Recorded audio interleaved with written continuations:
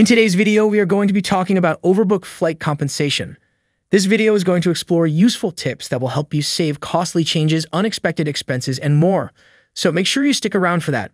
One of the worst airline practices is overbooking, and EC 261 strives to curb that behavior by holding airlines accountable. They face strict penalties when you face involuntarily denied boarding. What does overbooking mean? Overbooking is when the airline sells more tickets than there are seats on a given flight.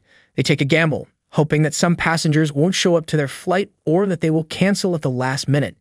If this happens, then you never know that you were in the bubble. It only becomes a problem if they miscalculated and everyone showed up. What does denied boarding mean? Denied boarding means that you are not able to get on the plane despite having a ticket, and there are two different types: involuntary and voluntary. You have your ticket. You paid in full and even had a confirmation number. Maybe you even had a seat number. However, you're still not able to get on the plane. You are being denied boarding. What compensation can I get? The compensation you get for your flight depends on the circumstances of your denied boarding and where you are flying. The rates vary in the EU and the US, so it's important to understand your rights.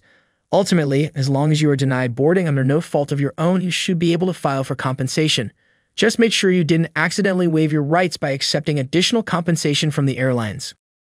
US flights. The U.S. claims for involuntarily denied boarding due to overbooking are more complicated than EC 261. How much you'll receive depends on how long your delay is and if you are flying internationally or domestically. If you're flying domestically and your flight is delayed between 1 to 2 hours, you are eligible for 200% of the one-way fare to your destination, not to exceed $675. 2+ hours, you are eligible for 400% of the one-way fare to your destination, not to exceed $1,350. If you are flying internationally and your flight is delayed between 1 to 2 hours, you are eligible for 200% of the one-way fare to your destination, not to exceed $675. 2 to 4 hours, you are eligible for 200% of the one-way fare to your destination, not to exceed $675.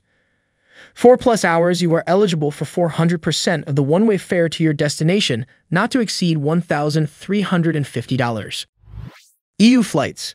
Once you understand if your flight is eligible, now you want to know how much you are eligible to claim. That's natural. So the two things you want to keep in mind are if your flight was within the EU and how far you are planning on traveling. Now that you have that in mind, here's what you could be eligible for if you are involuntarily denied boarding due to overbooking under EC 261. If your flight is within the EU and more than 1,500 kilometers, you can receive €400. If your flight is not within the EU and is between 1,500 and 3,000 kilometers, you can receive €400. If your flight is not within the EU and is more than 3,500 kilometers, you can receive €600. If your flight is less than 1,500 kilometers, you can receive €250. When can I get compensation? Unlike other issues where you have to file a claim and wait to see if they will accept it if you are denied boarding, you can receive your compensation immediately. As soon as you're denied boarding, the airline can issue compensation for your inconvenience. The airlines are required to provide cash compensation upon request. They may not offer it as an option, but as long as you understand your rights, you know that you can ask for it. What to do if you're denied boarding? If you're denied boarding, as hard as it may be, try to stay calm and keep the following steps in mind to help you claim the compensation you deserve. Gather your evidence, keep your boarding passes, travel documents, communication from their airline, pictures of the flight board, and more. The more you have, the better. Ask why you're being denied boarding and ask for the reason in writing. Overbooking can also be called being bumped from a flight. Stay calm and ask for a new flight. Try not to get upset with the airport personnel. They didn't overbook the flight and you catch more flies with honey. They will be more likely to work with you if you are kind. Request compensation for your denied boarding after the new reservation is complete. Under EC 261, they should pay you out at the airport without delay. Overbooking eligibility. Overbooking is one of the spots that doesn't have a lot of gray areas in most flight compensation laws. If you purchased a ticket and received confirmation, you should be able to get on your flight. You may be eligible for compensation if you are the victim of overbooking if you meet the following criteria. You have not already received compensation from their airline as a result of this overbooking, and it has occurred at least in the last 3 years, though some countries have stricter rules. Your flight took place in the European Union or eligible airspace. This can include taking off from both EU and non-EU-based aircraft, or if you landed in the EU on an EU-based aircraft. You are not denied boarding for something in your control, like being late, improper documentation, behavioral issues, or more. It has to be involuntary, meaning out of your control, for the denied boarding to qualify. How to file a claim. It's great if you received your compensation at the airport, but you can always check if you are eligible for additional compensation.